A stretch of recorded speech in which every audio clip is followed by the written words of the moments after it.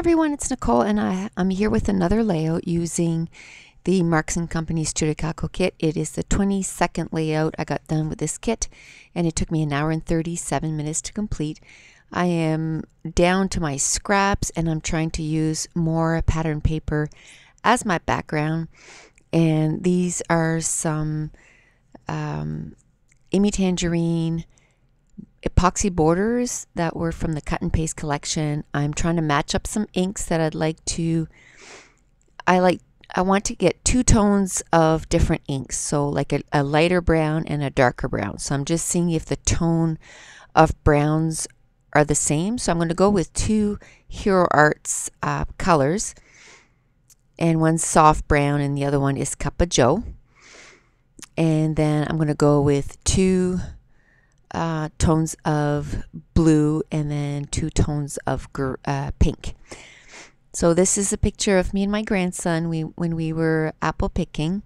I'm going to use this flea market crepe paper from Maggie Holmes as my background, and it is the second sheet of pattern paper that I used from this kit. And now I took out my Maggie Holmes Project Life cards, and I'm just going through and seeing what cards might fit or coordinate with this layout.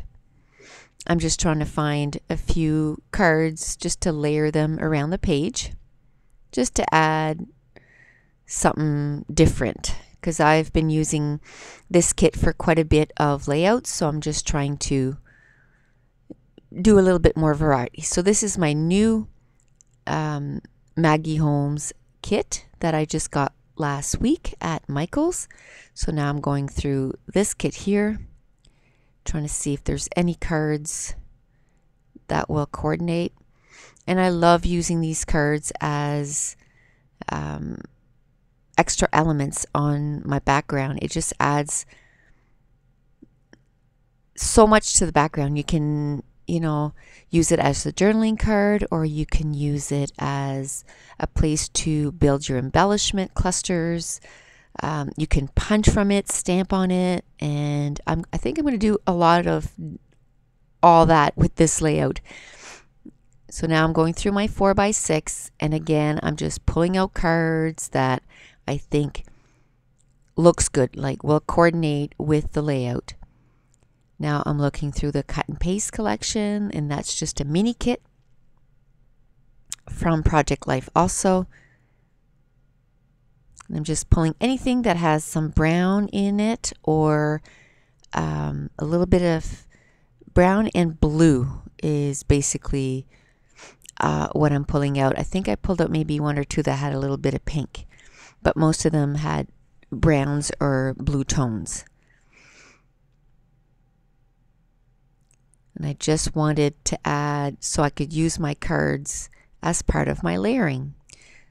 So I'm just using the scraps, basically the size that they are, and I'm just going to lay out some Project Life cards so it kind of makes a background for my layout.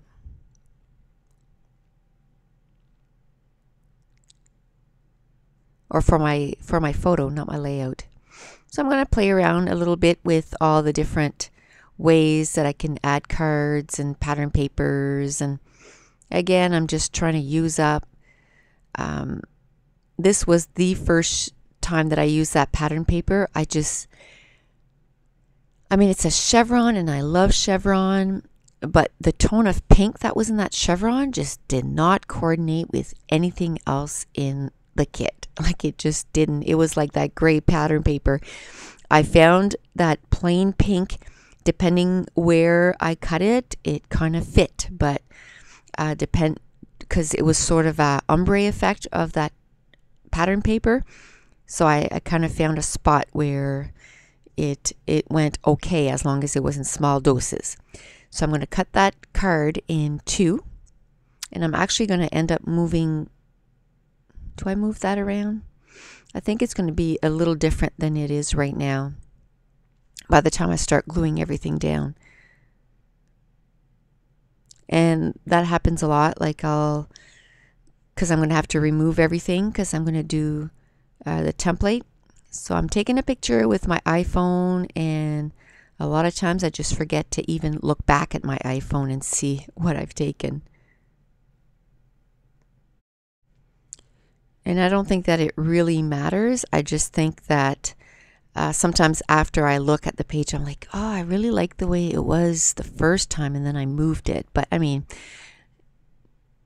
it still looks okay the way, it ends up. But I can't remember if this layout here, if I end up moving it or if I end up gluing most of the layers down together, just not down to the background paper, so that I can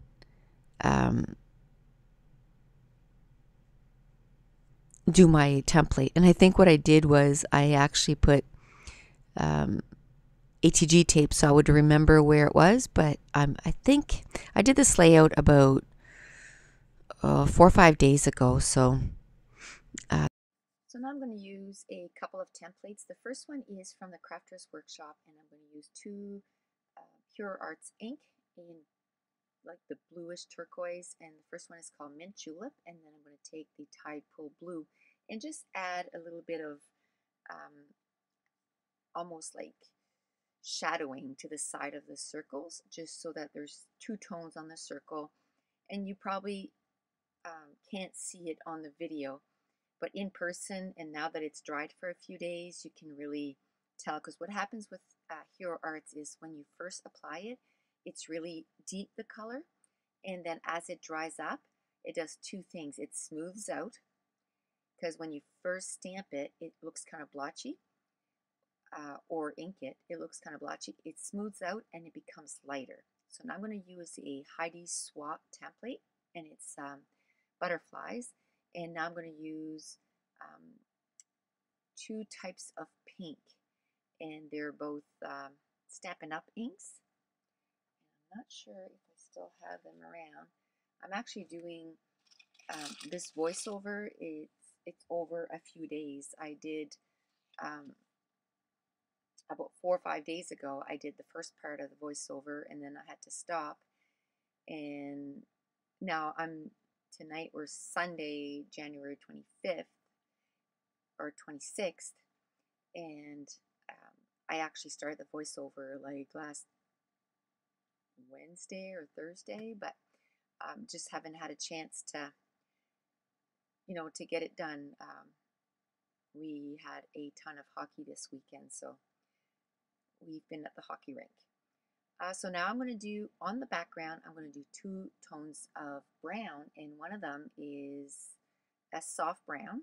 So I'm going to do the butterflies in that first, and then I'm going to take one of my Kaiser Arts stamps, and it's just writing, and I'm just going to ink it up with the Cup of Joe, and I'm going to stamp over top, and then that way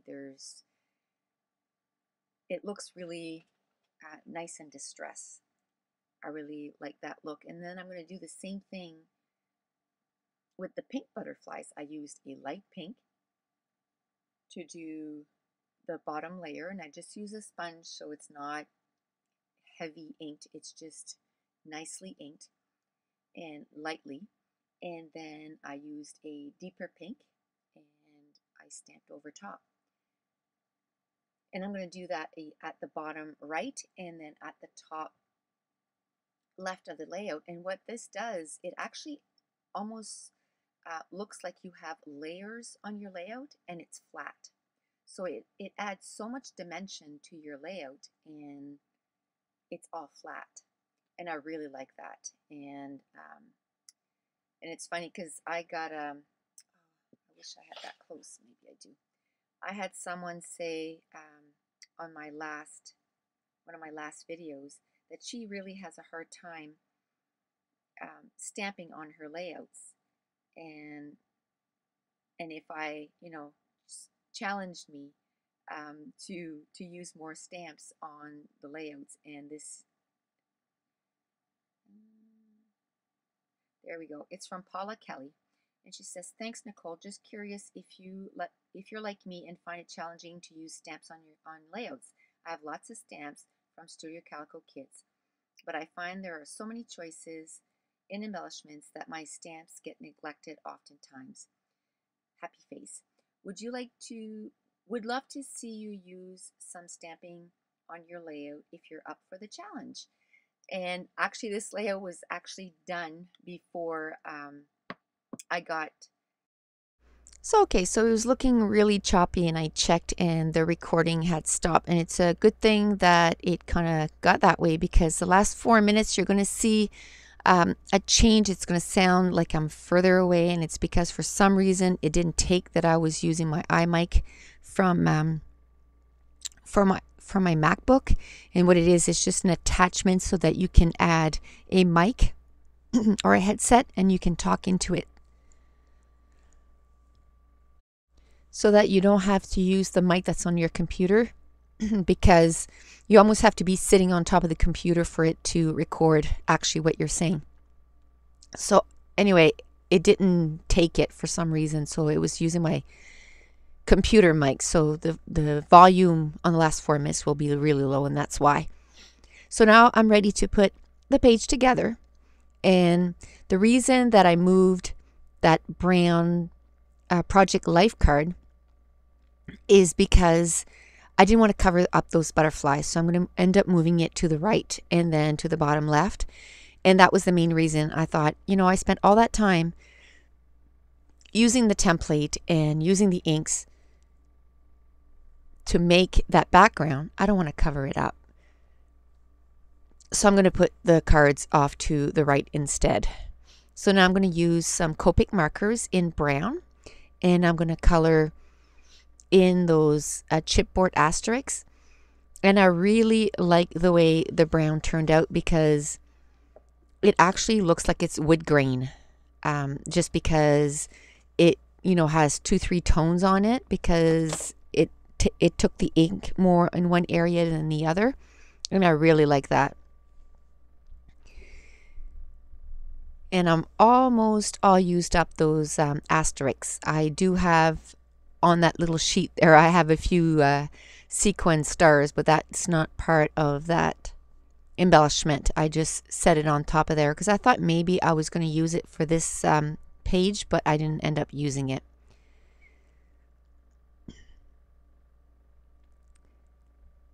So I went to get something to drink because I was thirsty, and there was just a little bit left in that 2-liter, so I just brought it with me so that I could finish it up. I was scrapping this one really quite late at night, and so I guess I was a little thirsty. I had another question, and it was from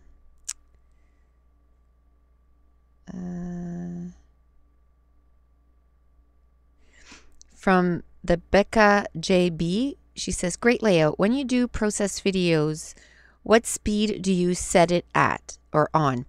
And again, I use iMovie, and the iMovie setting,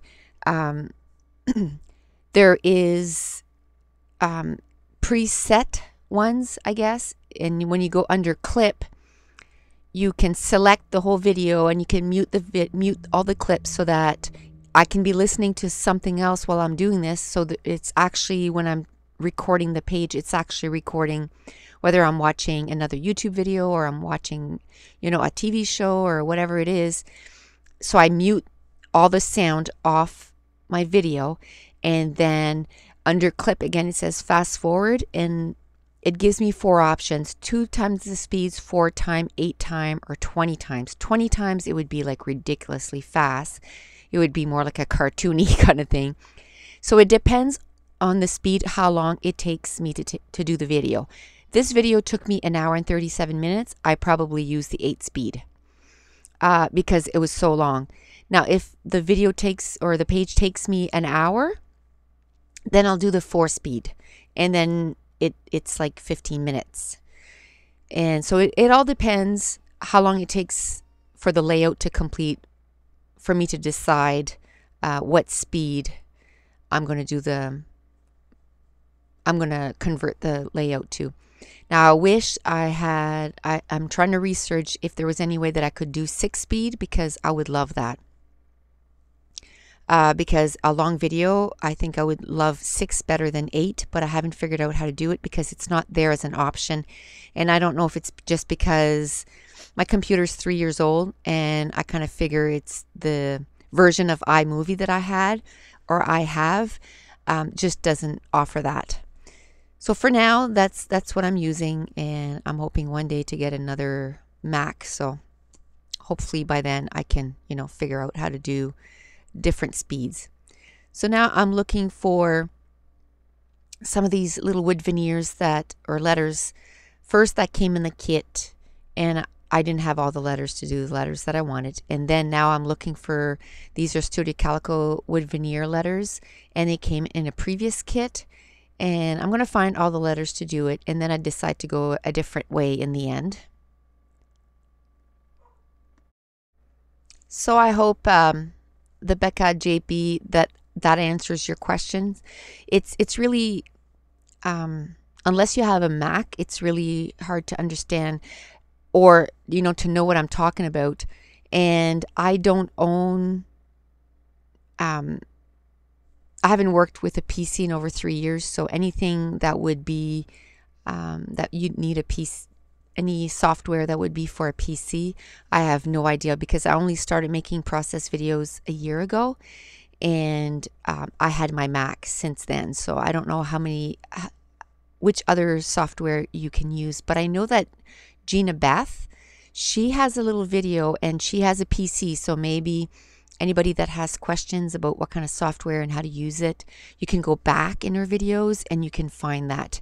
And I mean, I didn't watch it because I don't have a PC, but I remember her putting up a video about how to upload a video to it and how to process it and make it so that you can, condense it and cut some stuff out and all this stuff so that you can upload it to YouTube. So I took out some of these white tiny letters from Kelly Perky, and I love them. I bought I think I have six of them in white because I know then I can change the color. And what I do is I just put it on wax paper so that way I don't contaminate the rest of the letters, and I just color the letters that I want. And at first I took the Cup of Joe and I found it too dark, so then I went for the soft brown and colored in the letters. I cut down that it was a 3x4 card that actually came from the back side of pattern paper, and I just cut it down because it was too big and it was covering too much of my bottom journaling card that I want to put a little bit of journaling. And I'm actually going to put the whole title, or what I thought was going to be the whole title, right there below the photo, and then all of a sudden the video is going to flip and I'm going to come back and the title is going to move because while I walked away from the title, I thought, where I have my little monkey ... I could actually do a subtitle. So I'm going to move the title at the top of the page, and then I'm going to put the subtitle at the bottom. And these are the speech bubbles that came from the Pebbles sheet, and I cut out 3 little speech bubbles. And the one right there, I love you, I forgot to glue it on the page, so I believe you're going to see it, or maybe you're not. But I think it might be there for the pictures at the end. But if it's not, it's actually going to be exactly where I put it right there on the page. I'm just going to punch a butterfly a little later on, and the I love you is going to be similar to where it is right now. It's going to be a little bit more to the right of the page, but at least you know that I did end up putting it on the page. Now I'm going to use some of this border, epoxy border from Amy Tangerine. I only had maybe a 5-inch strip left, not even that, maybe 4. And I cut it down in 3 pieces, and I'm going to spread it around the page. Now I had done a sample test with that butterfly with the inks and the template.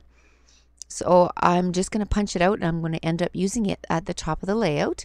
And this is where you know, I kind of went away, and then I thought, oh, that'd be nice. I'd love the title to go up there. So I had moved already the title because I wasn't going to move it back and forth. So I just left it there.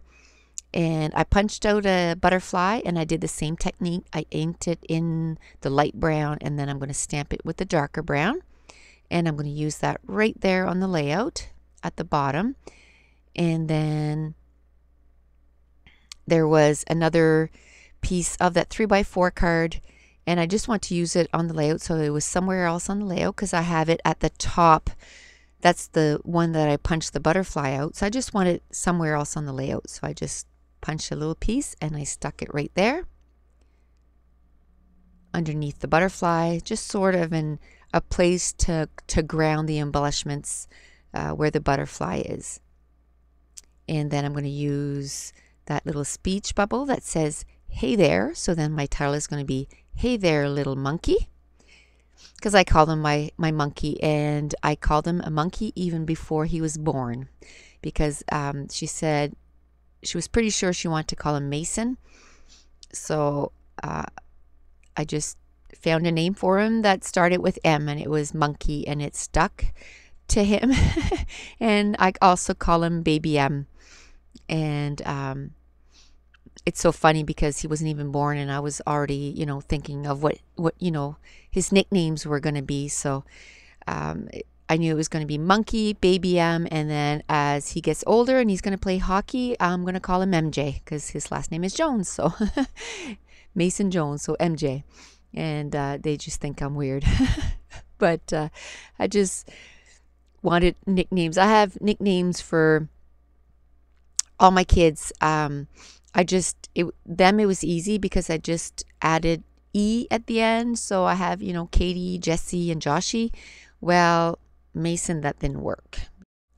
Because then that would be Macy, and that's a little girl's name, and it's actually my second daughter's best friend's daughter's name is Macy. So I had to come up with different nicknames for him. So I, you know, Baby M, my little monkey, and MJ from, you know, as he gets older. So I'm just going to glue down those Kelly Perky letters, and I had some left over from the top part of the title. And as it dried up, I noticed that it didn't matter whether it was Cup of Joe or the lighter brown, because they do fade quite a bit. So I was okay with the letters being a little dark, you know, a shade darker. And so I just used what I could use in the part I Adore You. And now I'm going to use my Staedtler marker. And what I wanted to do was, because the word monkey, the type of thickers it has stitching in the middle. It's a fabric. I love that thickers, and it has stitching in it. So I decided that I was going to use my Staedtler marker and do stitching in all the smaller words too, just so that it kind of ties the title together. And then I'm going to use some enamel dots, and I'm going to use them in pink just because I'm on the layout too. So I just wanted to put a little bit of pink, but it's mostly, you know, brown and a little bit of blue and a little bit of pink.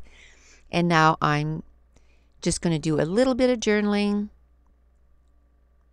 and then I'm going to take out my roller date stamp, and I'm going to stamp out September 2013.